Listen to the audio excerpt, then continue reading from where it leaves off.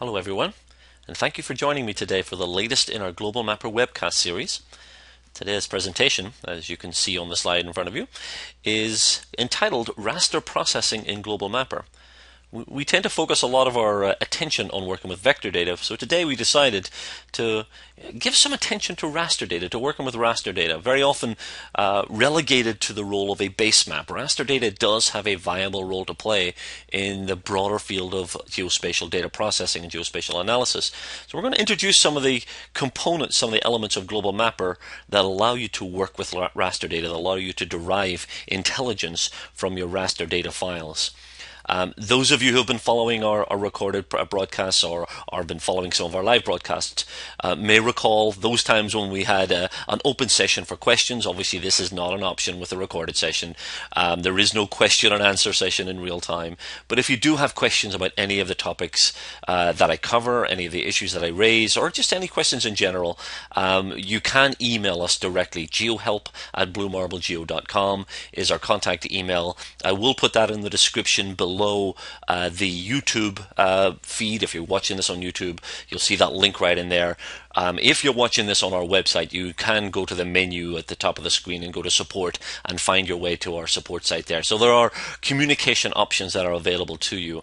I also want to plug the Global Mapper forum. If you want to share some of your ideas or engage with some other users or ask questions, the Global Mapper forum is an excellent venue for that. I will provide links to those sites, to the email and to the Global Mapper forum at the end of today's presentation. So for today, our primary focus, as I said, is going to be working with raster data. Specifically, we're going to introduce the basics of processing raster data in Global Mapper. We'll look at some of the configuration options, loading raster data, some of the settings you can apply, and maybe even introduce what exactly a raster layer is, how it differs perhaps from vector data you may be used to working with. We will move into some of the more specific settings, things like adjusting transparency in a raster layer, talking about the contrast adjustment, some of the kind of fine tuning you can apply when you're working with raster data or imagery data layers. We'll talk about cropping, the idea of physically reducing the size of some imagery, to limit it to what you specifically require in a project area. We'll also talk about the tiling process. You will find that when working with raster data, some of those files can get very large, very hard to manage. So we'll talk about tiling, with ability to manage data in smaller sections. And in a sense, the opposite of that, will introduce the idea of mosaicing. Mosaicing is actually a very simple process in Global Mapper. If you bring in multiple files and you run an export, whether that be in the same format or whether you want it to convert it to a different format, Global Mapper will inherently mosaic those tiles together. So mosaicing is part of the normal workflow in Global Mapper. We want to talk about some of the more advanced processing that can be applied in Global Mapper. We'll specifically talk about rectification, the idea of being able to take a standard image file, a picture if you like, and use some ground control points to give that geographic intelligence, to create a geo-referenced raster layer. That, again, can be exported in any of our supported formats and used in any other geospatial application. We will transition a little bit to kind of introducing an element of vector data, and that is the ability to derive vectors from a raster layer. This is perhaps one of the more hidden functional components of Global Mapper, but at the same time it is one of the more powerful tools. Some of you, I've talked to folks who've been using Global Mapper for quite some time, who, when asked to find this function, are not even aware that it's there, not even aware that it's an option. So I'm going to introduce you to the vectorization tool, as I like to describe it, the ability to derive vectors from a raster layer. We'll also introduce the opposite, which is essentially rasterizing vectors, which is actually a simple process. If you want to export a raster file and you have vector features on your screen, lines, points, polygons, they will be rasterized during the export process. There is an option when you export to include those vector features. So that is a fairly automated process, but we will address that in the context of this workflow, going back and forward between raster and vector files. We will then talk about the raster calculator, introduced fairly recently, the ability to perform a numeric calculation against some raster data. Now, specifically in this scenario, we're going to conduct an NDVI, a naturalized difference vegetation index analysis. Essentially what we're going to do is determine the relative greenness of an area, and that's going to be derived from multi-band imagery. We're going to use some Landsat imagery and perform a calculation on the red band and the near infrared band that are part of that data set in order to gauge the relative greenness. We'll actually take that analysis a step further and do a seasonal comparison. We're kind of moving away from the fundamentals of raster processing, but to complete that workflow, we'll use some of our calculation formulas to conduct an analysis of the difference between those two seasons. So again, to complete the workflow, we'll do the entire process. And to wrap up today, we're going to give some recommendations in terms of best practices for batch processing, or indeed for processing raster data in any way. When we're dealing with raster files, they tend to be very large. Per unit of geographic area, if you're rendering objects in a raster form, the file size when compared to working with the comparable coverage area with vector data is going to be a lot larger. So you will want to employ some efficiency mechanisms when it comes to processing raster data, whether it be converting, reprojecting, or just managing that data within the context of your working global mapper. So we'll introduce things like grouping data, batch processing. We have a batch processing application within an application, and I will introduce a little bit of scripting. I'm not sure I'm going to have time actually to demonstrate the creation of a script, but the fact that your raster data can be processed using a script. If you are interested in more information on scripting, there is a dedicated video that we have on our YouTube channel about building a script in Global Mapper. But it is a component of the best practices, I guess, for processing raster data. So the first bullet, introduction to raster data in Global Mapper. We're going to begin by introducing the basics and essentially exploring some of the components of Global Mapper that pertain specifically to working with imagery or working with raster layers. So the procedure for accessing raster data in Global Mapper is the same as any other files. You have the button in the middle of the introductory screen to open your data. You can also go to the file menu. Drag and drop also works if you want to simply drag an imagery file or a raster file.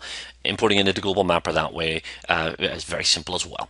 I'm just going to import a sample of a JP2 file, which is a JPEG 2000 file, one of the more common file formats you may encounter. And this just happens to be our brand new office here. This is where we are right now. We just, in the last couple of months, moved to a new location.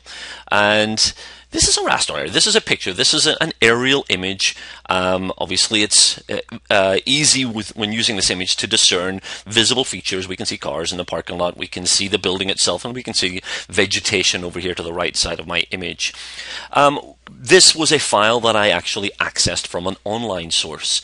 I used a streaming service to access data, and I was able to capture that, save that locally. And one of the questions that we are often asked is, where do I get data? Where's the best location for me to find data? Well, certainly those online sources are very useful, very valuable. They provide a lot of high quality data sets, including a lot of imagery such as you see now, not only for the US but also worldwide. You can also access files. You can access imagery in file format. Many regional government, state government, provincial government agencies will archive imagery and allow you to download that, maybe through some sort of interactive map where you can decide what areas you're interested in. They'll package up those files and allow you to download them. And some of the more common formats that you will encounter include Mr. Sid. I'm just going to open up my list here so we can see some of the raster types. Mr. Sid is a common one. If I scroll down to the M's, multi-resolution seamless imagery database, I guess, is a common imagery format. GeoTIFF is another one that is supported and is very commonly used. JPEG 2000 was the format of the file that I imported. It's my personal preference. I like working with JP2 files. ECW is another format that's supported. So essentially all of the common formats that you're likely to encounter when you access data, when somebody sends you a file, or when you download some data, Global Mapper can ingest those files. Also, as I mentioned, you can access data from a streaming service, access a raster data from a streaming service. If I open up our online data dialog box, the little globe here in the toolbar at the top of my screen is the easiest way to access that function. You can see an entire section here. If I collapse this window, you can see a section that allows us to access imagery. And this obviously is just one element of raster data, aerial image. We'll introduce some other examples of raster data in just a few minutes. But off the bat here, as you can see, we've got some Landsat imagery. This is actually a redirect to the Earth Explorer site where you can download the files themselves. This is essentially, there's not a streaming service, but a data access service. But some of these, as you can see, are streaming services. We have the US NAPE data, which is administered by the Department of Agriculture. Recently introduced to the Global Mapper setup is the US National Map data. And you can see as part of that package, we have 1-foot resolution data. In fact, the image you're seeing behind us dialog box was accessed using that service. We have a catch-all world imagery set as well. You can download various resolutions depending on where you are in the world, but again, a streaming service allows you to render the data in real time. Other raster data sets you'll find in here, we have a section on topographic maps. I will, in a minute, introduce some variations on the theme of raster data, but we can obviously download topographic maps. If you're in the US, the USGS quad maps are streamable. You can download and again, process the data. So online streaming services are an excellent source for getting raster data. Now, my last bullet, if you recall, when I introduced today's topic was best practices. I'm going to introduce one of those best practices now because it's appropriate in this context. If you are streaming data, if your intention is to access data from one of those online services, and I strongly encourage you to explore those as essentially your own personal data library embedded within Global Mapper, I would strongly encourage you to download whatever area of interest that you happen to be working in or exploring. Obviously, in my case, I initially streamed the imagery of the new building here, and after I had found that and delineated the extent, I downloaded that file. So this is now a local file on my hard drive. The benefit is obviously I'm no longer dependent on the streaming service, my internet connection. I can load up the file much more quickly. So that is a recommended best practice workflow when you're accessing data online is immediately initiate the capture of that data. And that process is initiated right from the file menu. You'll go to export and choose your raster image format for that process. Now, if you have a specific format that you're required to work with, then obviously you can choose it from this list. If you want a personal recommendation from me, I would suggest JPEG 2000 would be the one. That it's a good combination of efficient compression and quality of the data. And the image you see behind obviously is a JPEG 2000 image. So access to data, whether it be in file format or whether it be streaming service, gives you an opportunity to integrate a lot of different raster files into Global Mapper. Now let's take a look at some examples of raster data. As you can see, this is an aerial image. This is I believe a 25 centimeter resolution aerial image. Now we can prove that, we can verify that by simply zooming in. Obviously at this level it looks like a crisp photograph, but as you'll see as I zoom in, it becomes clear that this image, this apparent smooth image, is actually comprised of a series of what are called pixels. Each one of these pixels, as you can see, is a solid color. This one is a fairly defined green color. We have a lighter kind of beige color, I guess, or grayish beige color here. At this level, the data doesn't seem to be of any value. It's not really conveying anything useful. You can see very quickly, if you look at my scale bar at the bottom of my screen, this is in meters, so this is 25 centimeters right here. We can verify that that is the resolution of this image. Every pixel is 25 centimeters apart. Now, does that mean that any feature that's smaller than that will not be visible? Well, not necessarily. If you have something that's smaller than that, that's a particular color, the aggregate color within each pixel will be determined by what the majority of that pixel encompasses. So even if you have something that's smaller, let's say you have a line feature that's narrower than 25 centimeters, chances are the influence of that color within that pixel will determine that it will actually be visible, maybe not in a crisp form, but you'll at least see a shaded color that represents whatever that feature is. Now I'm going to zoom into one of the cars here. Again, as I zoom in, you'll notice it breaks the image down into an array of pixels. At this stage, if I asked you what this feature is, you couldn't tell me it was a car. Chances are you just think it's an array of blocks or array of individual colors. But as you'll see as I zoom out, your eye plays a trick on you. It starts to merge those together, and at this stage, you could tell me it's a car. You know it's a car because of the context in which it's located. It's in the parking lot, so it does look like a nice red car here. But when you get in close, obviously you're starting to see the individual pixels. You're not going to get as much value for that data. Now, because of that, I'm going to introduce you to a component in Global Mapper that you may find to be useful when working with raster data. Obviously, by default, there is no threshold as far as the zoom level extent is concerned. I'm using my mouse wheel now to zoom out on this image, and much like was the case when I zoomed in, when I zoom out, we get to a point where the value of this data is diminished. I'm not able to discern individual features. Obviously, I've only got a small tile here, but even if it was a larger area, the width of that road, the width of the access road into the new building, I can no longer see that.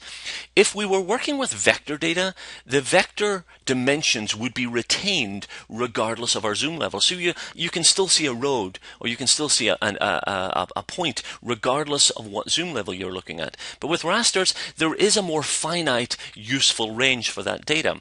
And if you encounter this issue and you want to limit the zoom level extent, it is an option in Global Mapper. Simply by right-clicking, you can choose to set the zoom levels within which each layer will be displayed.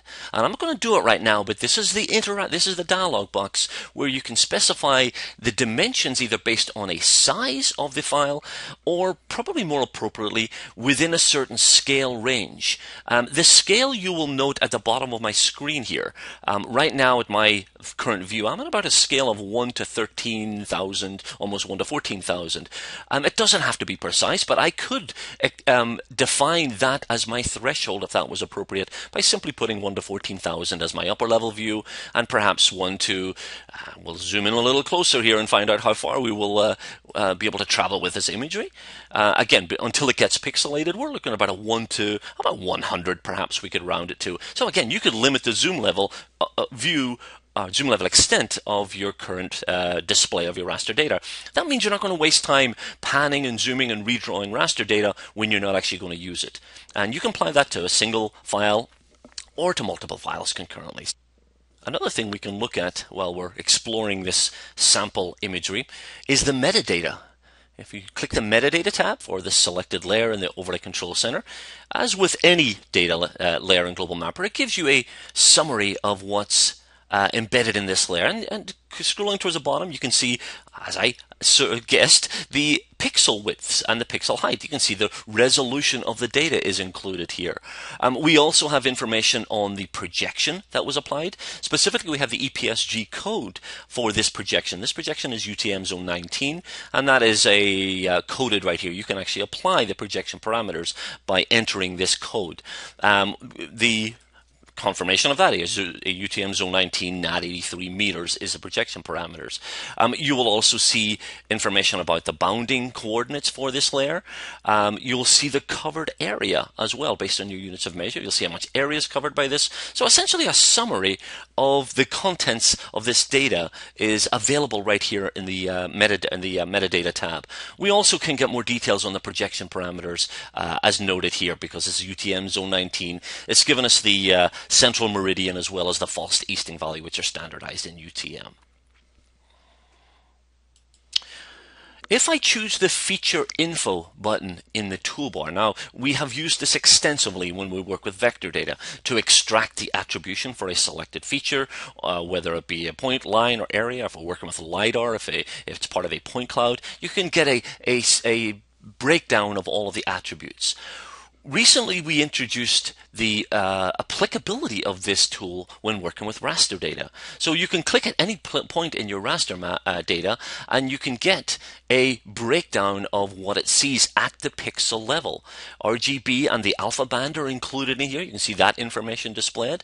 You can display that as a bar graph, and you can see the relative weight of each of those color values within this specific pixel. You can also view it as a line graph if you want. So just different ways of visualizing that data. You can see the the specific location of that pixel, row and column dimensions in pixels. So 734 pixels, the 734th row of pixel and the 1086th column of pixels defines exactly where that one is. So that's a new application for the feature info tool as it pertains to working with raster data. Now let's take a look at some other examples of raster data. Some of you may have worked with yourself, or kind of expanding the extent of raster data beyond just simple aerial imagery such as we're looking at right now. So this is another common example of raster data. This is a USGS map. Those of you who are in the United States may recognize this. This is the standard 1 to 24,000 series, often referred to as the 7.5 minute series maps. This happens to be coverage for the main state capital, just up the road from where I am right now. This is a raster file, and shares the characteristics of what we were looking at previously. Zoom in far enough and you start to see individual pixels. In this case, there isn't the array of colors that we encountered when we looked at our aerial imagery. In fact, this is a fairly limited array of colors. Again, the zooming out, they merge together so you can start to discern individual features. But there are limited colors on display. We're going to address this in a workflow context a little bit later. This is an example of a raster layer that was derived from a scanned map. A paper map originally was the source. That was scanned and rectified or registered to apply geographic intelligence. We're all going to do that together as part of this presentation. We're going to go through that workflow. How do we do that? How do we transition from just an image, whether it be a scanned image or just a raw photograph, and apply geographic intelligence? We'll do that in our presentation, but that's how this data was derived. Just another example of a raster map, a raster base layer in this case. A variation on that theme is the map you see in front of you again, or another example of a raster layer. This is a navigational chart.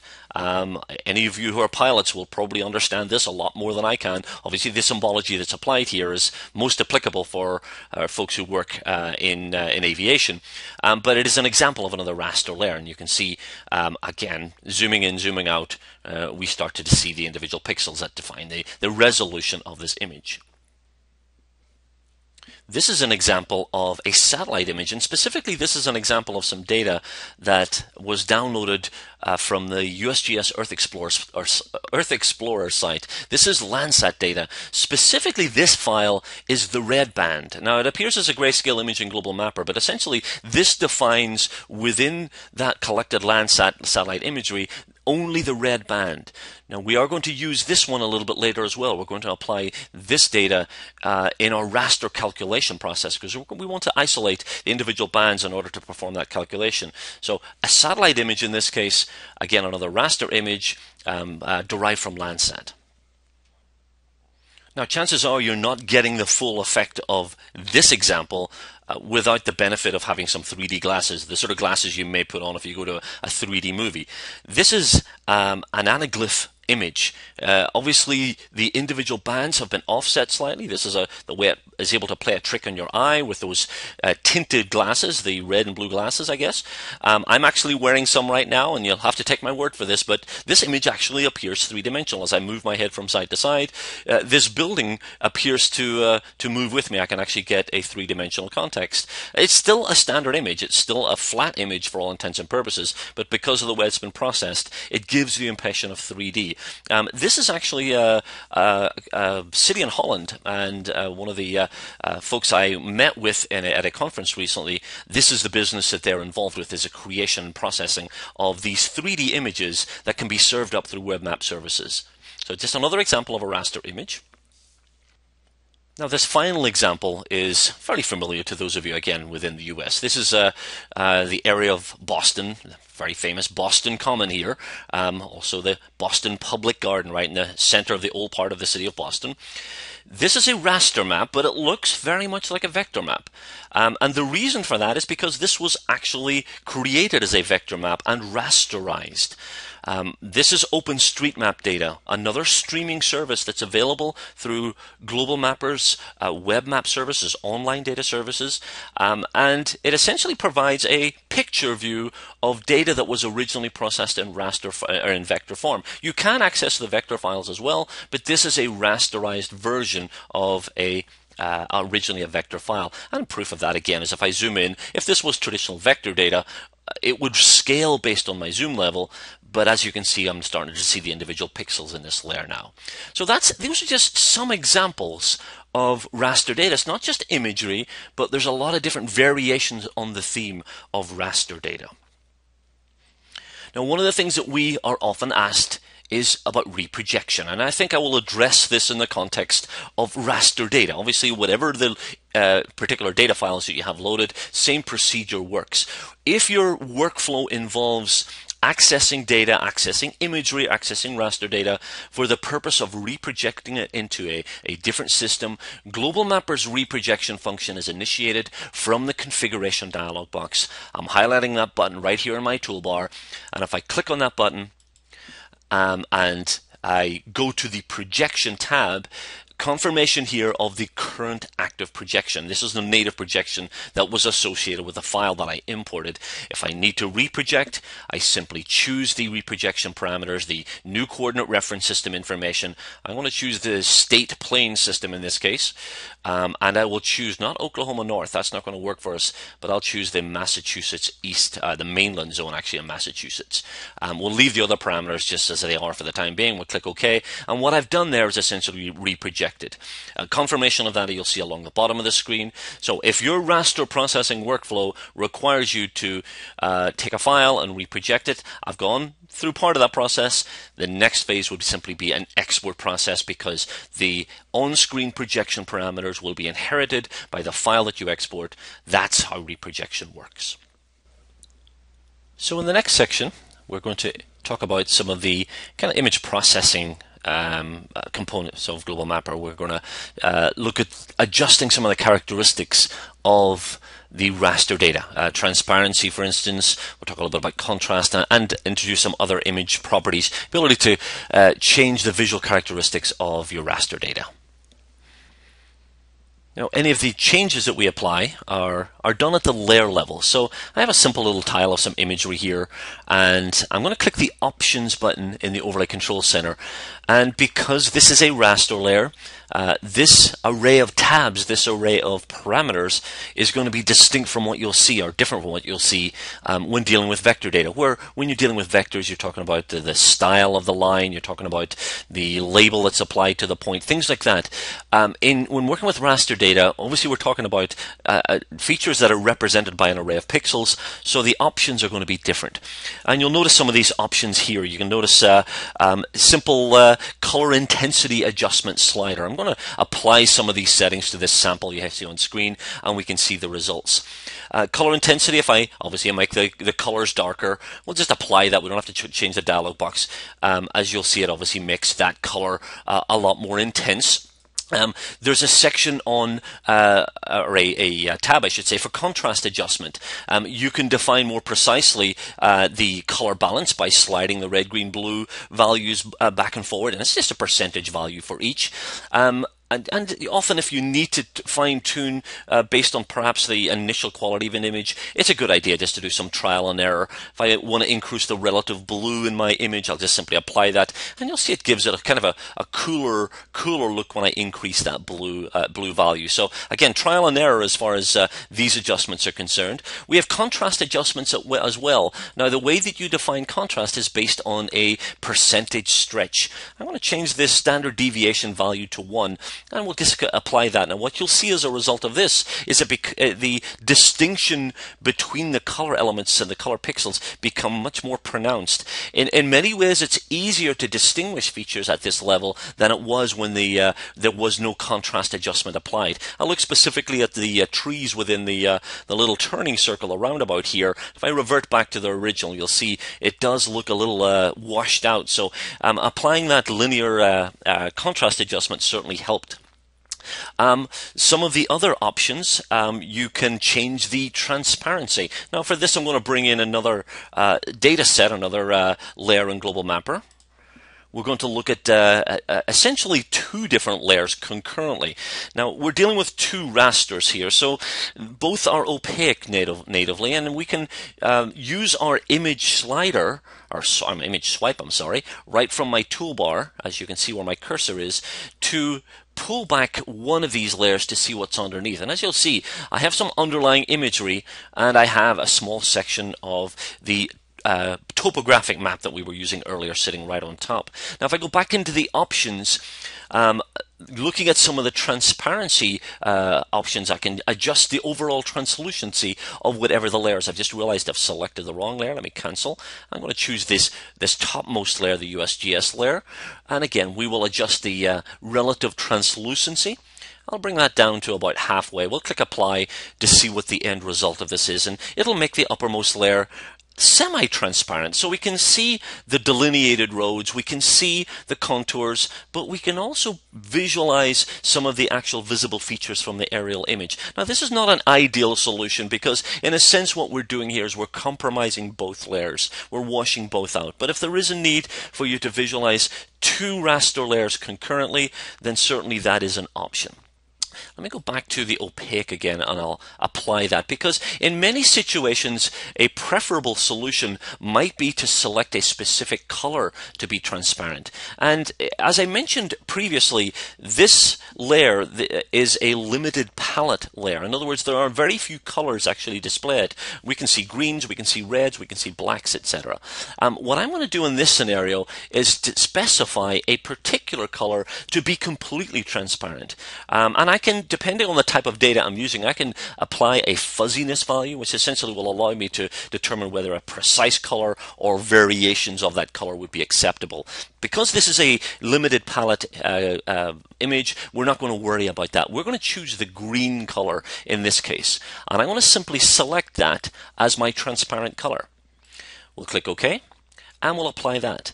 Now what you'll see as a result of this workflow is that areas that are green are now transparent in the image, and I think it's probably best seen. I'll close the window first.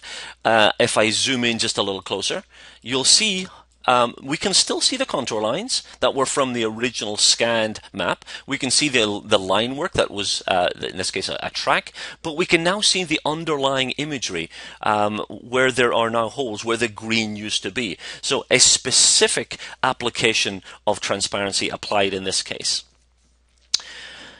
A slight variation on that theme is to apply what's called a blend. Now I'm going to bring up a new instance of Global Mapper, and with essentially the same top level data, but this time if I pull back and reveal what's underneath this time, I actually have a terrain layer, and I've used the daylight shader, as you can see, to visualize this terrain layer. Essentially what I've done is remove the default colors that are typically applied to a terrain layer, and this is essentially just the hill shader pattern. This process will work with any raster data or any combination of two raster layers. In this case it works well even though the underlying layer is actually an elevation layer. Technically it's still a raster layer, because what I'm going to do now is run a process to blend the two images together. Where we attempted to adjust the transparency to work with two layers concurrently, it was limited in its success. We weren't able to keep the crispness of the image. We washed out both images essentially. But if we apply a blend, it'll allow us to essentially accentuate one image or accentuate one layer with what's underneath. Now in this case again I'm playing with elevation data and a topographic map. I'm going to blend the two together. That process again is right here in the options dialog box. This time, blend mode. Now, there's a very long list of blend options in here. Those of you who are familiar with working with graphic files, maybe use Photoshop or some of those graphic applications, will probably be familiar with a lot of these. Some of them are fairly complicated in terms of how they're applied. The simplest one to define is the multiply one, because when you multiply the values in a pixel with the values in the pixel that's underneath, you essentially get an accumulation of the values in those two pixels. And so it accentuates, based on what's underneath, the pixel that sits on top. The best way to show this or to describe this is actually to show it. So I'm going to click OK after applying a multiply blend. And as you can see, the darker areas from my hillshade pattern are now embedded in the image above. It's still two different layers. I can still turn off the imagery layer. That texture will disappear, but we've asked Global Mapper to blend the two together, essentially building that multiplied value at every pixel. If I intended this as a final product and I exported this file, it would inherit the characteristics that I've applied here. In other words, it's a what you see is what you get if I need to capture this in an exported file format. So blending is in many ways a much more effective way to work with two raster layers concurrently. Next example I'm going to show involves working with, again, two raster layers, but in this case we have a problem because on the left side of my screen we have an image that's a fairly low resolution image, relatively low resolution image, and it seems like it was perhaps taken with maybe different technology, different light processing. So there's a distinct seam between the two. And if I wanted to create an integrated or a combined coverage map using this imagery, well, there's no magic way of adjusting. We probably could talk a little bit about some of the contrast adjustments to maybe make them similar, but I'm still going to see this very well defined line. What I'm going to show you now is a tool that lets you feather abutting images or overlapping images, as is the case in this example. Again, back in the Overlay Control Center, I want to choose the high resolution image, which is the little tile subset essentially, which is sitting on top of some lower resolution data, which you can see on the left side of my screen. And if I go to the options, there is a tab that will allow me to adjust the feathering. If I select that tab, it is unfeathered by default. But if I click the feathering tab, I can choose, based on this image tile, which of the edges to feather, and I'm going to choose all four of them. I can also specify the border width. In other words, how much along the edge of this high resolution image is going to be blended, different uses of the term blended, or feathered into the underlying image. And I'll start with 100 pixels. Trial and error, as we said before, is sometimes the best approach. We'll simply click apply. And you will see then that hard seam is no longer there, it's no longer visible. It's quite easy to see that images are still different, but we don't have an abrupt transition from one image to the other. We can extend this. I'll extend it out to 200 pixels and apply that, and we'll see it again. It extends that feathering, so it transitions in a much more gradual way between one image and the other. So we're back to where we started this section. Another option that you'll find in the raster options dialog box is color grade. Now this is a little bit more of a complicated, more involved image processing tool. What you see here is a breakdown of the RGB, the three color bands, red, green, and blue. Within each of these bands, you'll see we have an input range slider and an output range slider. This allows Global Mapper to determine what it reads within the file and how it renders those values. So if I adjust the, for instance, the input range, I'm going to limit it for my blue color. We'll just apply that. What you'll see on the screen is it really changes the characteristics. So you can be very specific on how it reads that channel and how it interprets that channel and ultimately how it displays that channel. This tab also gives you the option to provide a saturation value for the collective colors. And this is going to be on a range of 0 to 1. If I put a 0 in there, what you'll see is my image essentially becomes a grayscale image. So if your intention is to create a grayscale of an image, this is where you will go to do that. Under color grade, you can bypass the manual settings and just set the saturation value to 0. And as you'll see, it creates a grayscale image. So in our next section, we're going to take a look at some of the physical modifications that can be applied to imagery. Specifically, we're going to talk about cropping. We're going to introduce the idea of tiling imagery. That will be taking a large tile, a large file I should say, and breaking it into more manageable sizes. That can be initiated during the export process, as you will see. And as I said at the start, we'll also introduce mosaicing. Now, there's not really a great deal to talk about as far as mosaicing is concerned because it happens automatically. If your workflow requires you to take multiple files, merge them together into a single file, seamless file, just simply export. And by default, Global Mapper will export all of the loaded data in a single file. So cropping, tiling, and mosaicing. So I've loaded up an imagery tile, and I'm also going to load up a second layer. This is, I'm going to drag and drop from off screen here. This is a shapefile, and the shapefile, if I turn off the imagery, you will see it contains basically a boundary file. This happens to be a town boundary, and it's an area. It's a vector area file. I could also have drawn an area. That would also have worked if it's appropriate for your workflow. But this is obviously a file that I had already pre-existed. So I'm going to use that tile to limit or constrain the extent of the underlying imagery. I'm going to initiate a cropping process. The way this works is very simple. We simply select that tile. By the way, you'll notice when I'm selecting a vector feature, out of habit, I draw a box around one of the borders. That's a useful workflow in Global Mapper simply because if there are multiple features that are likely to be selected, it will focus specifically on the border that you've chosen. So in my case, it really doesn't make any difference. I've only got one feature, but if you had multiple features perhaps overlapping, you can specify which one to select. So I've got my border selected. I'm going to initiate the cropping process. Once again, this is back in the options, and this is one of the tabs that we did not look at previously. Choosing cropping gives me various alternatives. I'm going to come back and revisit one of the ones at the top in just a few minutes. I could crop the image manually if I happen to know the specific boundary lat long values for the area that I'm interested in. So if you have that noted, you can simply key those in. You can crop by a certain number of pixels around the edge of the layer. In other words, if you want to tidy up maybe a border that wasn't processed correctly, you want to just simply remove that to tidy up your image just a little bit. You can specify the number of pixels on either side. I'm going to skip all the way to the bottom. I can crop to a currently selected polygon, which is exactly what I want to do.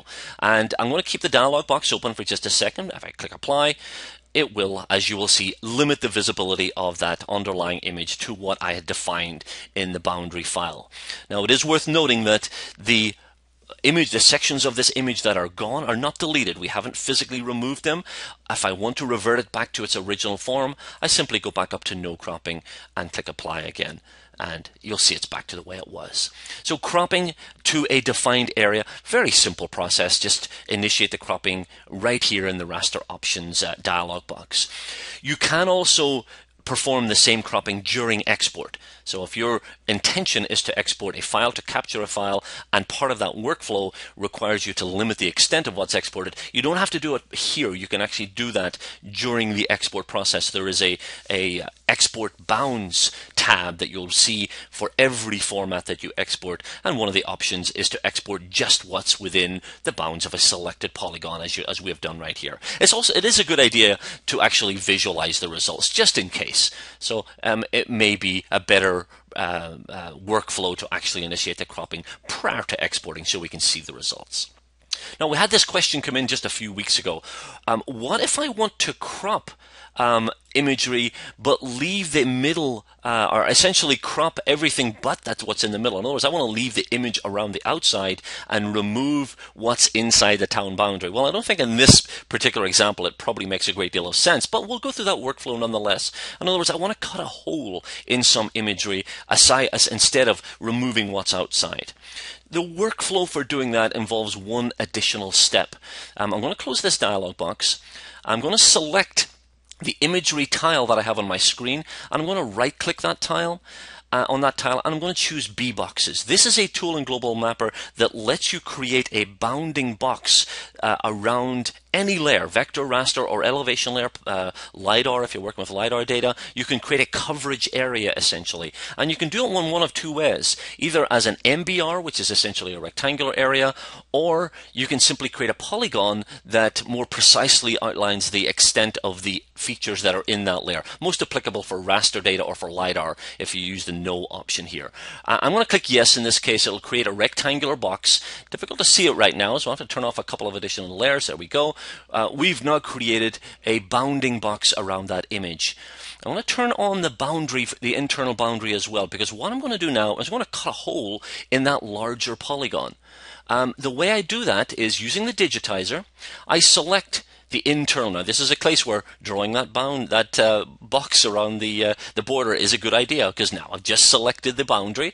I right-click. We're back in working with vectors now. Very briefly, I go to crop combine split function, and I'm going to cut the area from another area. I'm going to cut a hole in the outer boundary, and we'll go ahead and choose the outer boundary as our parent in this case. As you can see, the name of the cursor, and would I like to remove what's in the middle? I'm going to say yes.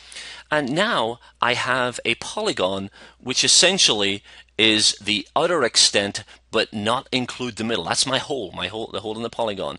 Now if I turn my imagery on again, I'll zoom in just a little bit so we can see the full effect of this.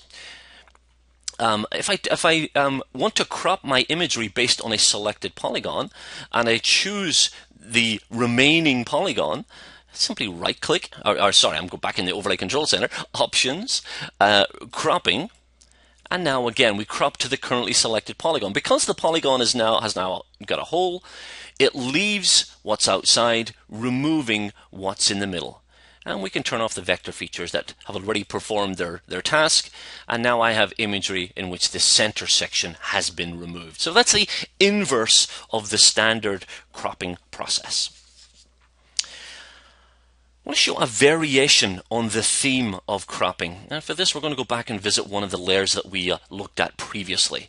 Let me actually load it up manually. I'm going to unload this file, and I'm going to load up one of the USGS maps that we looked at previously. I'm just going to drag and drop it onto my screen here, and we'll just choose this example. Now this is, again, standard USGS map. We looked at this for a couple of scenarios, blending and adjusting transparency. One of the things you will notice here is that there's a lot of information around the edge. This is literally a scanned paper map, so it didn't stop at the neat line of the map. Everything that fell outside was also part of the file that I imported. Although the information below obviously doesn't have any geographic relevance, there's no features here, it is still part of the original map. Now, to accentuate the problem that we're having to deal with here, I'm also going to bring in another tile, specifically the one that sits on top. And these two files abut each other, but you'll see already I have a problem here, because there is an overlapping section that covers what's below, as you can see. So in order to create a seamless coverage area, what I would essentially have to do is to crop out everything outside of the neat line. Well, Global Mapper has initiated an automatic tool for addressing that specific issue, and I'm actually going to perform this concurrently on both of these maps.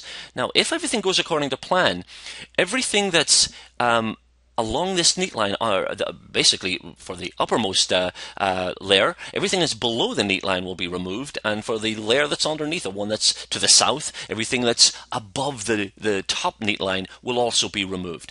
So with my Options button selected and my Cropping tab selected, I have the option to automatically crop the color.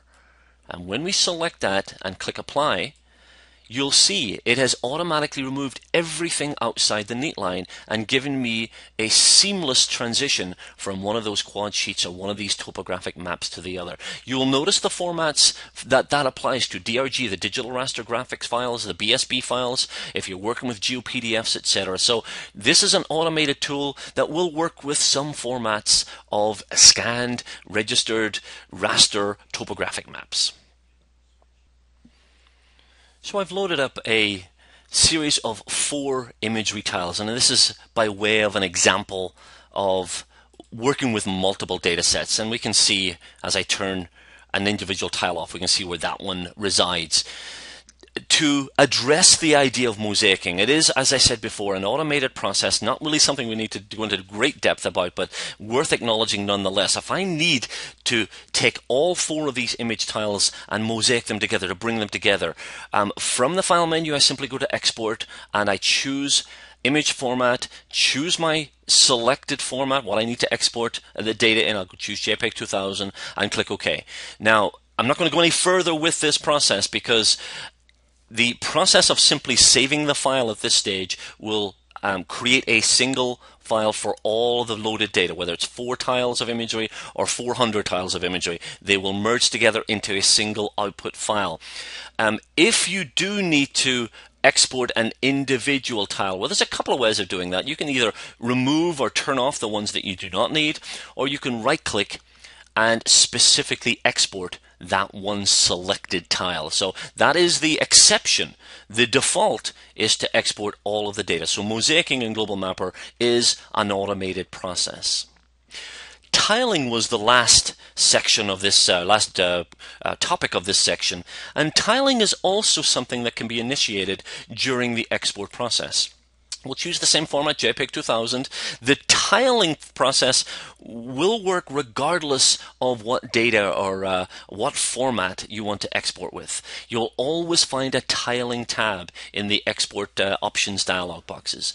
Tiling allows you to specify the number of rows, number of columns, or you can specify the column width and column height. You can't do both, unfortunately. Well, I guess in many cases you can, but in this case, because we're exporting our entire data set, I only have one of those two choices that I can apply.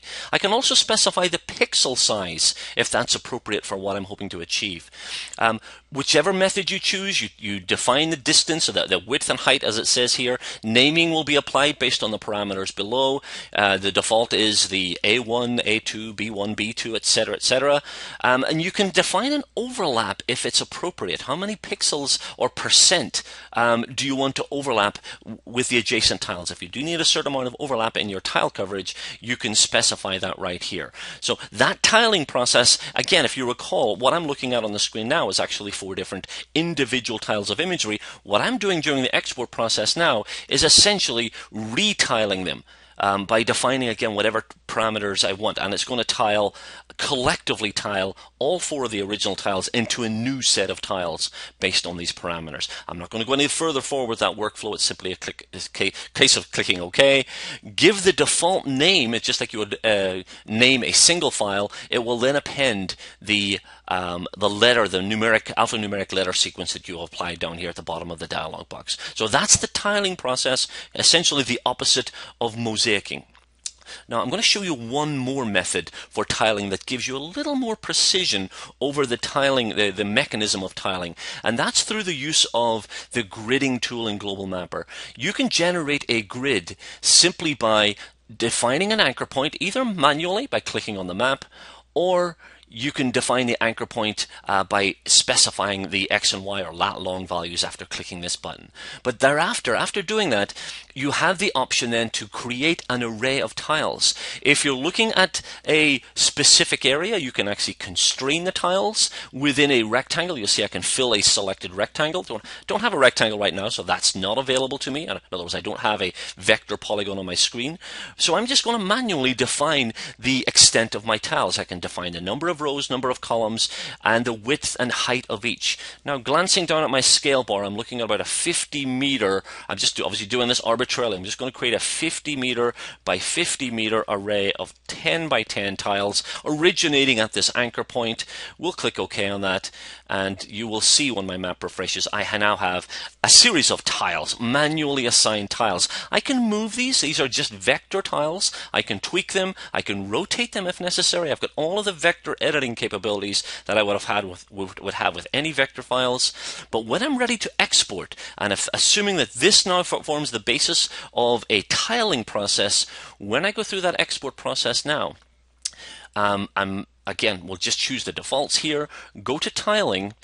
You will have the option to use the selected area feature, or features in this case, for my tiles. So if I ran through this process, I would end up with 100 small imagery tiles based on this manually created grid that I used the gridding tool in Global Mapper to create. So it's a variation on the theme of tiling.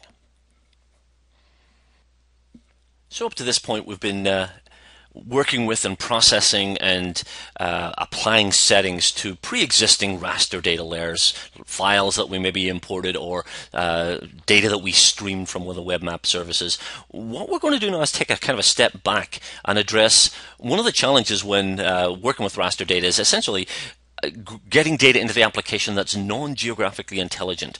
This may be aerial photographs that were not georeferenced, or it may be maps that you have scanned, perhaps some old maps that your company has had sitting in that back room that somebody finally scanned. They're now in a digital form, but you'll want to integrate those into your spatial databases. And the process for doing that is essentially rectification, the idea of applying intelligence, geographic intelligence, to an image file. So I've just brought up a view of the file that we want to work with here. You may recognize this as Central Park, New York. I believe this is an early 1900s map. I'm not sure exactly what the year of this map is, but it's obviously an historic map. And it's just a paper map, essentially, that was digitized, that was scanned. It has no geographic intelligence. What we want to do is overlay this, or essentially apply the necessary geographic information to this map that will turn it into a geospatial raster layer. So this is the raw material. I'm going to close this. I want to take a look at what we have to work with in Global Mapper. Now, instantly you'll notice that the alignment of the same geographic area is different. That picture that we looked at was aligned, well, I was going to say east and west. It's actually just right and left as far as the image is concerned. But Central Park, this is the area of Manhattan, it does not run east and west. It's running kind of in a northeast-southwest direction. So as part of this rectification process, we're going to apply that angle deviation, if you like, as well as scaling the image so it fits nicely in place. This data is the OpenStreetMap data that I downloaded. This is a raster tile of the same data that I previewed towards the start of our session. We're going to use this as the foundation for the rectification process. In other words, we're going to identify specific locations in this base map and tie them in to the image that we're importing to apply the rectification process. Now, before we begin this, an alternative method for me performing this type of procedure would be to physically go into the field and collect those X and Y values at a known location. Again, a location I may be able to recognize in the image that I'm trying to rectify. By applying the manual coordinates, you can be more specific. Obviously, if you go to a particular location, a control point in the field, using some high-end GPS data collection tools, you can be very specific on the allocation of that ground control point. What we're doing here is going to be essentially identifying those points on a pre-existing layer, and we're making an assumption that whoever created this data did so with a reasonable amount of accuracy. That may not be the case, but for the purpose of what we're doing today, I think this will be sufficient. So when we work with non-geospatial data, there's a couple of ways that we can get it into the application. There is, from the file menu, a dedicated rectify georeference imagery option, which allows you to point to any of the supported raster formats. Alternatively, you can simply just go to the Open Data File button, or option rather, and browse to the necessary file. Now, I'm going to go to my desktop. I'm going to locate that file. This is one of our training files. So I'm just going to browse into the folders that we use, and this is the file that I had previewed just a few minutes ago. This is our Central Park file. The adjacent file is the one that we're using for reference. So we're going to bring in this simple JPEG file. Now, when we browse to that file, Global Mapper recognizes that there's no geographic information, so it asks me what I want to do. First option is to manually rectify, which we are going to do. Second option is to fake the coordinates. Now, what that'll do is essentially place that image at 0 degrees latitude, 0 degrees longitude, allowing me at least to begin the process of working with that file. I may then recognize, oh, this is in New York, so I can initiate a rectification process after initially visualizing the image. The third option is to load as a picture point. Essentially, this will create a hyperlink to the file at a point that I designate on the map. So it's similar to importing a photograph that you may take with your GPS-enabled smartphone. It creates a link to where that photograph was taken. Again, our option in this case is right here at the top, manually rectify image. And it will immediately load up the rectify, image rectifier dialog box. On the left side is a view of the original, superimposed on which is this grid. The function of that you'll see in just a few minutes. In the middle is a zoomable view of the same image. This is what we're actually going to work with to identify our control points. And over here on the right side is the view of my current map. And when I left the map view, this is the area that I was looking at. This allows us to browse around and look for areas, look for locations that are recognizable in both. We're going to tie the two together. Towards the bottom of this window, you'll see areas for entering the ground control points. These are the pixel locations for places that I identify in the image. The corresponding easting or X values or longitude or Y values, northern or latitude, can be entered here. You can enter these manually. You can manually define these values. We're going to do this in an automated way, as you will see. And then we have a tabular view that will convey for us all of the control points that were used, and we'll see those listed here as we go through this process. Each of these views is, you can interact, you can zoom. I'm just going to zoom into the corner here, and you'll see I can now get a close-up view of, I think, what is now called Columbus Circle right here in the southwest corner of Central Park. And you'll notice now on my adjacent view, that grid is now constrained to the area that I'm currently looking at. This is a way to navigate around very efficiently. I can simply click to go to another location in the image. So that's the function of the window on the left-hand side. I'll zoom in just a little closer so we can get a close-up view of the circle, as it's called. And I'll look at the same location in the existing layer. Now, it is a slightly different configuration, but I'm going to make an assumption. If I click close to the center of the circle, simply click with my left mouse button, you'll see a little red dot appears. And don't worry about misplacing that dot. You can click again. It will simply replace it in a new location. But again, clicking close to the center of that circle, that location corresponds with the same center location over here on the pre-rectified, already geographically intelligent map. Having clicked on both of those locations, one in the JPEG and one in the pre-existing layer, you will notice that the pixel and coordinate values have now been populated based on where I clicked. Assuming I'm happy with that, I can add that to my list of control points. Give it a name. We'll leave it as control point 1, which is perfectly fine, and click OK. So we have our first point added. We could get away with just two. There is a rectification method that will allow you simply to define 2 points as far apart as possible, and that will allow you to adjust the scale and the rotation to hopefully align the map fairly accurately. I'm going to actually choose 4 different points. I'm going to move my position over here to the opposite corner, the north corner, I guess. I'm going to do the same on the registered map. I'll pan just a little bit and I'll zoom in a little closer here, and I'm seeing again a slightly different road configuration. Let me choose what I would approximate to be the center of where that circle is, and again we'll click at the center right here as well. And again, add that point to my list. I'm not going to do this with any great level of accuracy today, just in the interest of time. We'll move to the adjacent corner. I'll zoom out once again and we'll zoom in. And again, we have a circle here which doesn't exist in the early part of the 20th century. So we'll click at approximately where that center of the circle would be. And once again over here. And if we were doing this properly, we probably would choose an adjacent road intersection as an alternative. We'll zoom out one more time. Zoom over to the final corner and scroll down a little bit so we can see it a little more clearly. And again, the road configuration is so completely different now, but we'll assume in the center view that that road intersection right here, that looks like East 59th Street, right here, it corresponds with, I think I zoomed in a little too far, right here, this intersection. And again, I forgot to add the point last time. We'll have to go back and add our third point here. Once again, my apologies. We will add that final point. That's always a step that you need to make sure you do. Once you've added your point, add that point to the list. A little out of order, but that shouldn't make a difference. So I've got 4 control points. You can see them now in the larger map view. You can see them in each of the individual map views. We can simply click OK at this stage, and it will apply those control points to the image, and hopefully it will give us a rectified, aligned version of that layer.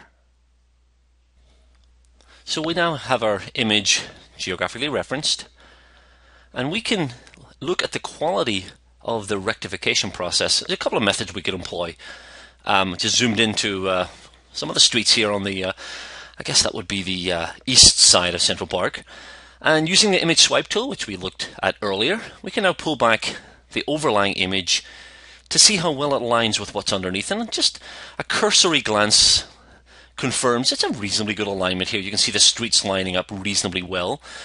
We can also look at the transparency option that we had looked at before and temporarily adjust the opacity of the Central Park layer. I'll just leave this window open and click the Apply button. And again, we can see some of the underlying detail from the OpenStreetMap data, as well as the historic map sitting on top. So using these two methods, we can verify how accurate our registration was, and if necessary, we can then modify the rectification parameters if we need. Add additional points, remove perhaps points that are causing error. We have options for changing that. And the way that you can do that, I'll just go back to the opaque version again, is to simply right-click on the layer and choose Rectify. Now this can be done with any layer. Obviously this is a layer that was pre-rectified, but if I need to, I can take an existing layer and override the inherent geographic parameters and essentially manually place that if I need to. In this case, obviously it makes more sense because this is a layer that I had manually rectified, so it's likely that I would on occasion need to change those rectification parameters.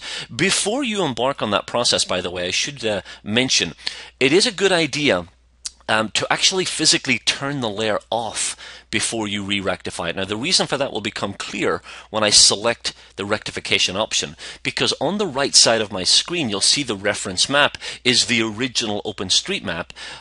If I had left the registered version displayed, it would also be displayed over here, so it would make the rectification process extremely difficult. I would be looking at the same data that I wanted to rectify as a base map for rectification. So obviously turning it off gives me the view of the original map, and if necessary I can take points and delete them. I can modify them, double click on a point, it brings it up into the ground control point area, change it if necessary, add a new point if necessary. So I've got complete editing capability over that rectification process. And as I mentioned previously, I'll cancel the re-rectification. If my workflow required me then to take that base image, generate a geospatial version of that file, and ultimately export that, I can simply go to the File menu and run that export process to any standard raster format.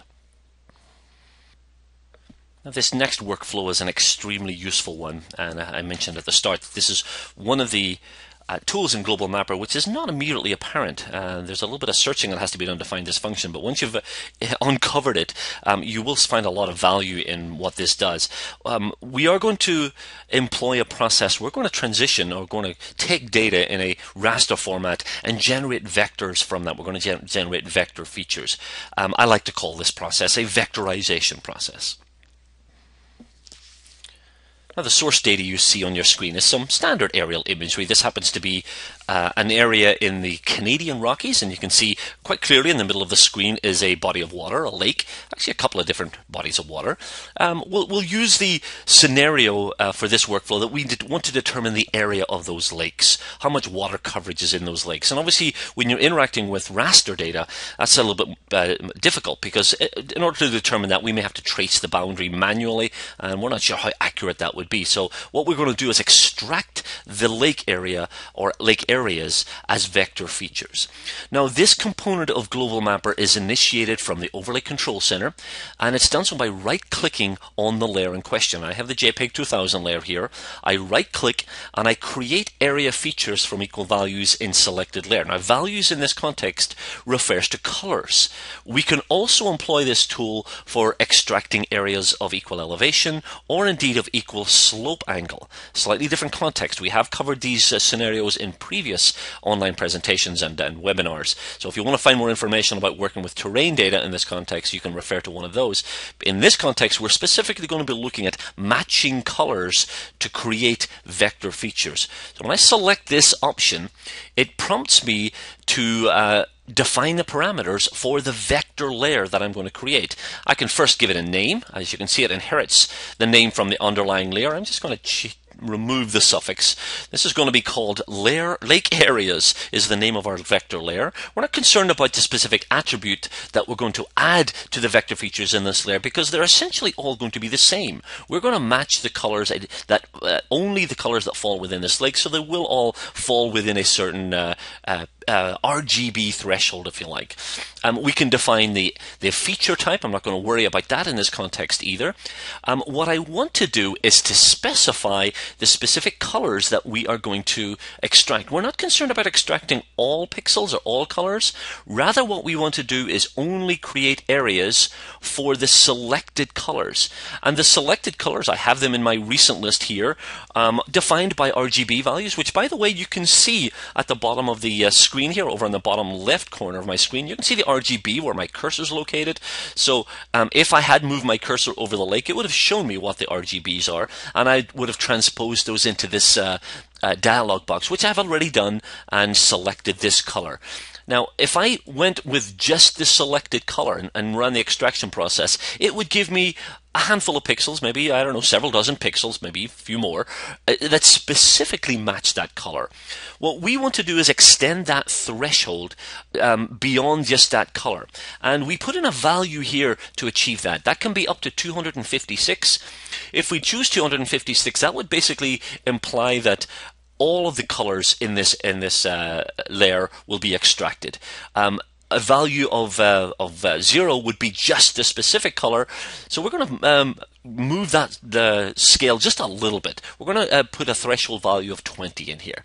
And often when you're going through this workflow, trial and error is the best approach. If you put in a value and you're not quite getting the colors you expect, you can come back in and expand that threshold just a little bit. But the end result of this will be we're going to match colors which were defined by that RGB value and 20, a scale of 20 above and below, 20 out of 256 above and below that selected color. And the final thing I'm going to do is to limit the extent of this analysis. Just in the interest of time, I'm going to draw a box manually around the extent of these bodies of water, and I'm going to ask Global Mapper just to look inside that area. I'm not interested in anything beyond the bounds of that box. And we'll click OK. And when this dialog or this status bar completes, you'll notice I have vector features on my map. In fact, I have over 7,000 vector features. Well, we're deviating a little bit from raster processing, but we might as well finish this workflow, even though we're dealing with vectors now. Obviously, there's polygons in here which I don't need. Those that are in the forested area match the color threshold I had applied, so I need to remove those. Now, the easiest way to do that, using your digitizer, right-click, go to Advanced Selection Options, and you can choose to select areas or islands, holes essentially, that are smaller than a specific size or a selected size. And just again, from the trial and error process, having gone through this before, I'm going to leave the 930 square meters as my threshold. Anything larger than that size will be retained. Anything smaller than that size will be deleted, or will be selected, I should say, and ultimately when I hit the delete button will be deleted. So we'll click OK, asking me if I want to only select the islands. I'm going to say no. You can see now they're selected.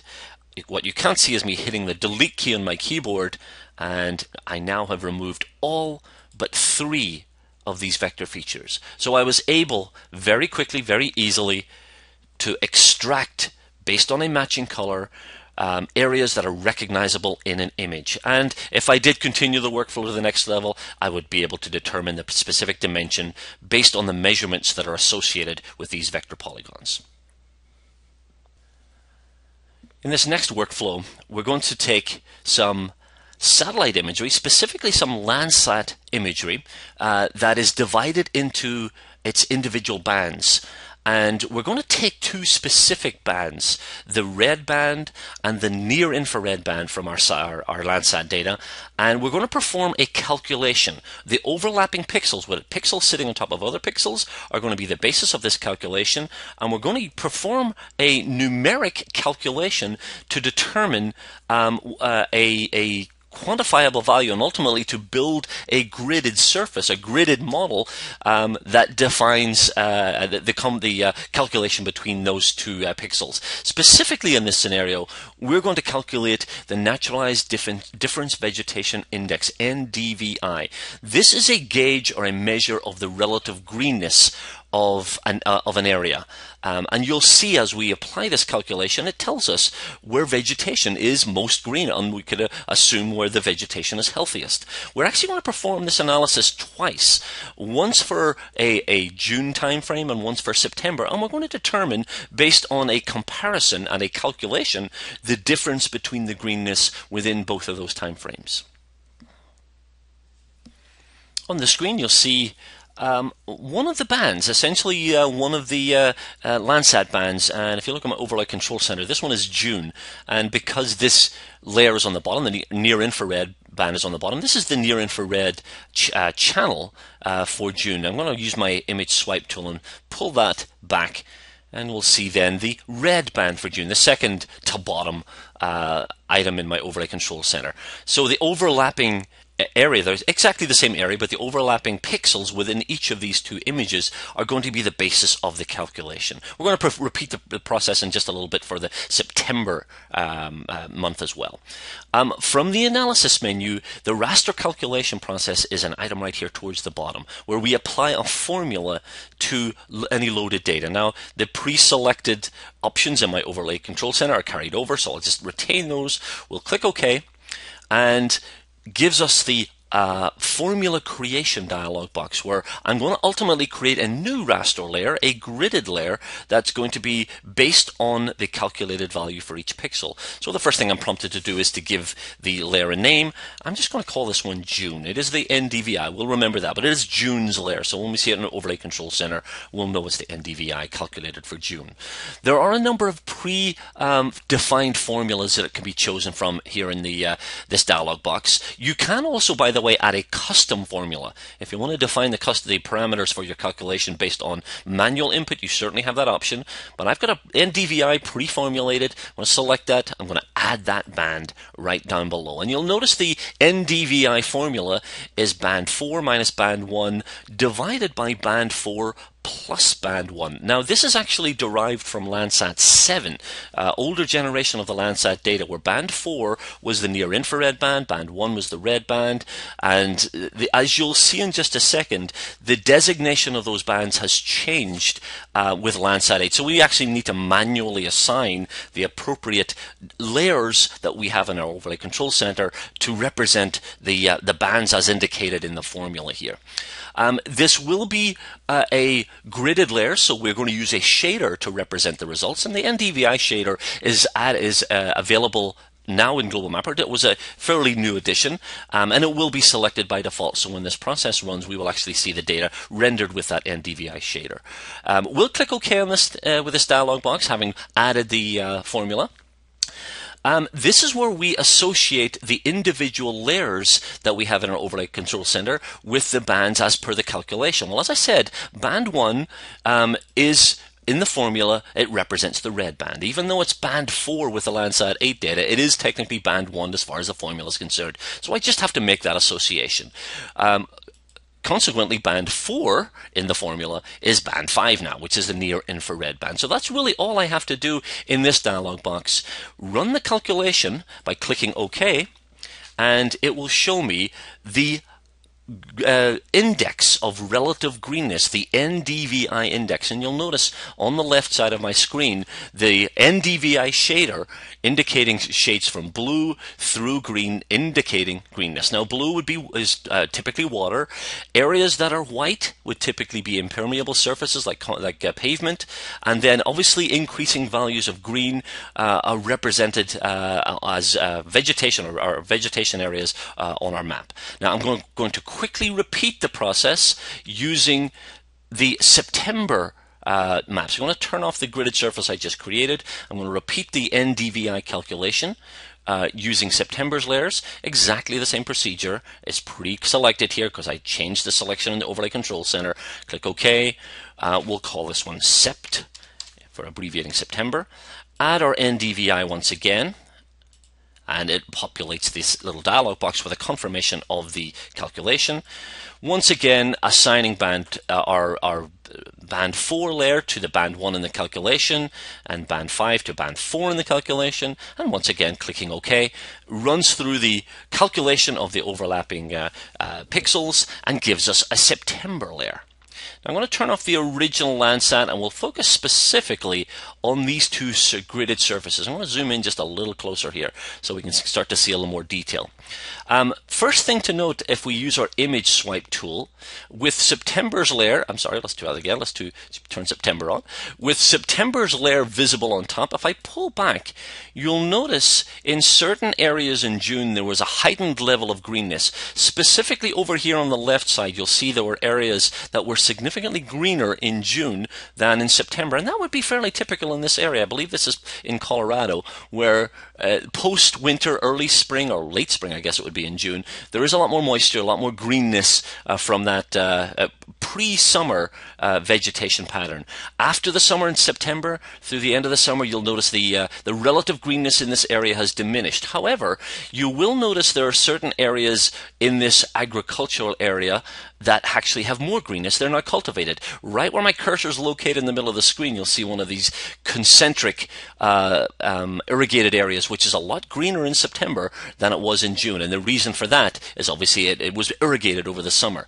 We can actually model that difference by performing an additional calculation. And that's done from the analysis menu. We could go back and actually formulate this under Raster Calculator again, but this is actually pre-configured under the Combine Compare Terrain Layers option. This is a tool which is more commonly applied when working with elevation data, but because we're working with essentially similarly gridded data, we can apply a calculation in this context. Now I'm going to do this very quickly. I'm going to choose September and I'm going to subtract June. I'm using the subtraction operation here. There's a lot of different operations can be applied here. These are pre-configured calculations applied to two gridded layers. Considering this in the context of elevation data, you can see you can define the maximum between the two, the minimum or the average between the two overlapping layers. In my case, I want a subtraction where I maintain whether it's signed, and it's going to create a combined elevation grid. I might want to rename that if I took the time to do that. And DVI difference might be an appropriate name. We'll just click OK, and we will generate a new gridded layer. And I'm going to turn off the other layers. It actually has applied my daylight shader by default. Probably not the best choice. I'm going to choose the gradient shader in this case. This is probably the best one.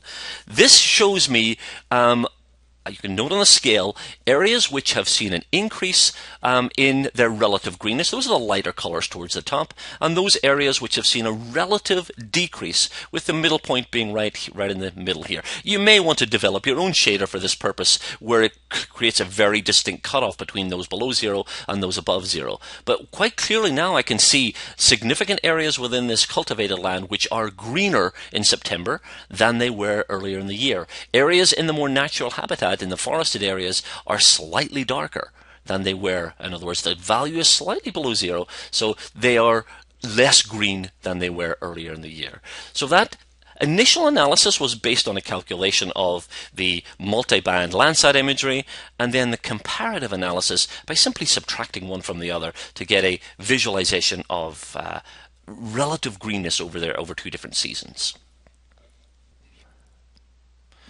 As you can see, my final bullet here is best practices. It's almost like I want to give some advice. Working with raster data, what would you suggest I do when I work with my raster data? I'm going to introduce a couple of workflow optimization options, even within the context of working in your overlay control center. We'll talk about grouping data. We'll introduce the idea of a map catalog for working with raster data, specifically large volumes of raster data. We'll introduce the batch processing tool. A lot of people who have been using Global Mapper for a while have never encountered this. It's interesting. I was talking to somebody recently who wasn't aware of the fact that batch processing was an available option. I'll also talk in theory about scripting. I'm not actually going to take the time to develop any scripts, but introduce the idea of being able to automate workflow through the creation of a script. And as I mentioned at the start of our session, if you're interested in scripting, there is a recorded presentation that we did. We've actually done it several times, which introduces the scripting process, and you can refer to that to expand on the scripting process. So in order to illustrate some of these workflow optimization options, I've brought in the same 4 imagery tiles that we looked at previously. This is just as a used as a hypothetical example for working with multiple data tiles, multiple imagery tiles. Needless to say, the procedures I show you here could equally well and perhaps more appropriately be applied when you're dealing with significantly larger volumes of data. For the purpose of illustration, I'm just using 4 tiles in this case. As you can see, all 4 tiles are visible, all 4 tiles are turned on. And I have 4 line items in my overlay control center, each of which allow me to turn the tile on, to individually apply certain parameters or settings, go to the options, etc., etc. So they are, for all intents and purposes, standalone individual layers in Global Mapper. What I'm going to show you first is a very simple tool for simplifying and cleaning up your overlay control center, and that's through a process called grouping. With all of the selected layers selected, all of the loaded layers selected, I should say, I right-click and I choose Group. Now, grouping is a very simple procedure where I simply type a name. I'm going to type the word Augusta, that's the coverage area here, and simply click OK. You will notice in the Overlay Control Center, what was previously 4 items is now 1 item called Augusta. And you will also notice that there's a little plus sign right next to it, and if I click the plus sign, I have the individual tiles still visible here, which, if necessary, I can collapse. And if necessary, I can apply options or settings to the group by simply initiating the same procedure I would have done for each individual layer. So collectively now I can change transparency, feathering, any of the other options that I had previously looked at. I also, if necessary, have individual control over specific tiles. So I still have, layer level control, but I can simplify and improve my workflow by collapsing the group into 1 line item. So obviously, if you've got hundreds and hundreds of imagery tiles, you do not want to have to be scrolling through the Overlay Control Center in order to perform any processes or to find additional data that may be in there somewhere. Collapsing these into groups is a very, very efficient process as far as managing multiple files is concerned. Now, groups can obviously be applied beyond this context. You can apply grouping to a group of layers, maybe of different data types that pertain to a particular project or job site. They do not have to have anything in common, in other words, as far as the structure of the files or the file format is concerned. But it is very common to apply grouping in this type of situation. Removing a file from a group is equally simple. I'm going to take this last tile, I'm going to right click, and you'll notice group is still available here. Selecting that confirms the name for me. Simply deleting that name and clicking OK will relegate that individual tile to be a standard item in the Overlay Control Center outside of the group. So removing the name essentially controls the group. And for that matter, if we choose all of the remaining tiles, and again, simply remove the name, it removes the group completely. So grouping, very simple tool for managing data. The next level up as far as data management is concerned is to create what's called a Global Mapper catalog. And I can do that either as an external process where I build the catalog prior to loading data, or as you can see, I've got some data loaded. So I'm going to initiate that process from these 4 tiles that I have on my map. With them all selected, I'm going to right click. I'm going to choose Create Map Catalog from selected layers. A map catalog is a data management function of Global Mapper that allows you to create a single file. You load a single file into Global Mapper that ultimately, consequently, will point to many source files. So in this case, again, there's only 4 tiles to begin with, but it could equally well apply to hundreds and hundreds of files. I create the catalog. It first prompts me to give it a name. I'm going to give it a name called Test. I'm going to drop it right on my desktop, and we'll click OK. Or save in this case. It has saved the catalog. It has automatically added the tiles that are currently in my workspace to this catalog, and you can see the paths defined here from where my data currently resides. A couple of things here. I can add additional data, either individually or based on what's within a defined directory. I can remove individual tiles as necessary. So I've got a management tool that lets me determine what's part of this specific catalog. I also have the option to go into the modify options like we did before with individual layers to change, again, things like the band setup, projection, cropping, etc., etc. Once I'm done, I click OK. And I'm going to unload this data, individual tiles, Control U is the keyboard shortcut, by the way. And I'm going to load up that catalog. It should be somewhere on my desktop. And it's right here, called test. Now, as a consequence, the same maps are being displayed, the same 4 tiles are being displayed. You may have noticed they came in a lot faster, and a single line item is now displayed in my overlay control center. This line item is something that Global Mapper manages as an individual entity, as opposed to managing 4, 10, 100 different individual tiles. So Global Mapper's processing is much, much more efficient because it sees a single file as opposed to multiple files. If I need to change any of the parameters on my catalog, I can go to Options and I go back into this dialog box, and I can change any of these settings as needed. If I need to remove an item from the catalog, I simply remove it, change the raster characteristics or the vector characteristics if that's applicable. You can do that right here with this button. So map catalogs.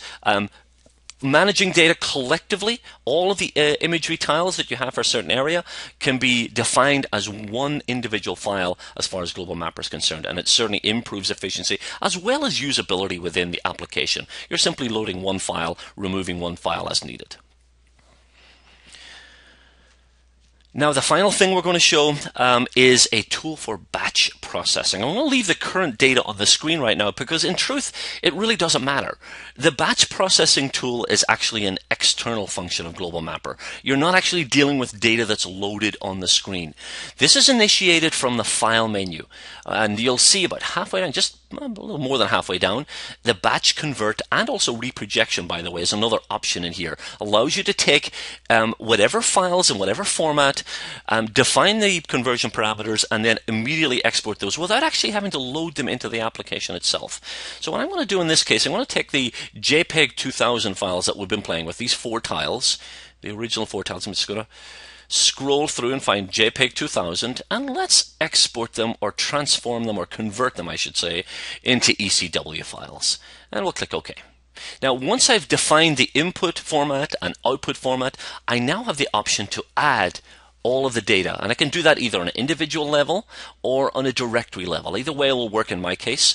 I'm going to go to my webcast data folder, and here are the 4 tiles that we've been playing with. We'll just go ahead and add them to this list. And again, they do not have to be loaded into Global Mapper. This is independent of any loaded data. The output directory, the destination, I can specify. The file name I can specify. Either it can be exactly the same as the file name, or I can append or append a text string. I can define the projection parameters. By default, it's using the same projection that was used for import, but I can change that. In fact, if all that I want to do is reproject but maintain the same format, I can choose the JPEG 2000 in and JPEG 2000 out during those first 2 initial dialog boxes, and just simply change the projection parameters, and it will run through that process. There are options that are specific to individual formats as far as how the procedure works, but once you have all these settings applied, it's simply a case of clicking OK, and it will run through that export, that transformation conversion process for you. I've only got 4 tiles here, so it should not take too long to run through. You can see the status bars there, running through and essentially batch processing my data. Now, while this is chugging along, let me also talk briefly about scripting. Again, with apologies, not something we're going to go into in any depth with this particular presentation, but there is other resources that are available to you, and there's also an online reference. Global Mapper scripting allows you to automate workflow by essentially defining a series of commands, and based on those commands, a series of parameters or settings in a simple text format. So I like to tell people, if you can type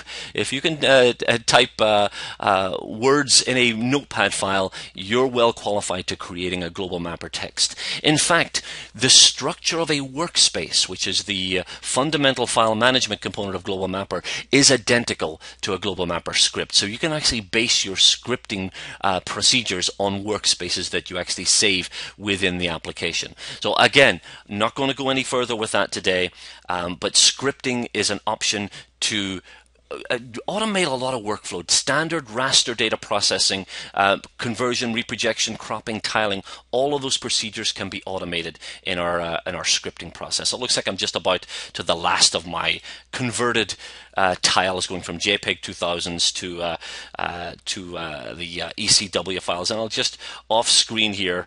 I'm not even sure what directory I was writing them to, so we'll assume that it looks like it's been written into a temp folder here. So let's go ahead and notice our time is just about up. Let's go ahead and wrap this up. We'll go back and bring up the contact information I referred to earlier. As with all of our webinars, all of our presentations, we have continued help. If you have questions on any of the topics that you see in this recorded version or any of the previous recorded sessions, the geohelp at bluemarblegeo.com email is where you can go. I'll put that link in our YouTube description so you can go there directly. If you're looking at this on our website, you can go to our support menu at the top of the screen, and you'll find your way to our help area, and there's a submission form there that you can access the folks in our help menu, or our our department. It will essentially send an email to the same inbox. The Global Mapper forum I referenced earlier as well. If you're not currently using the forum, if you're not a forum participant, I strongly encourage you to get involved. Great active community of users. Post your questions, answer other people's questions if you feel so qualified. globalmapperforum.com. And of course, there's our email address if you're not currently using Global Mapper and you're maybe interested in some of the tools that we covered today, as well as perhaps other the content of other webinars and webcasts that we've done in the past. You can download a copy. Go to the Global Mapper menu and you'll be offered the option to download the application. You can request a 2-week free trial and put it through its paces. And that is that for today. I thank you for taking the time to watch the presentation, and we look forward to speaking to you next time. Thank you.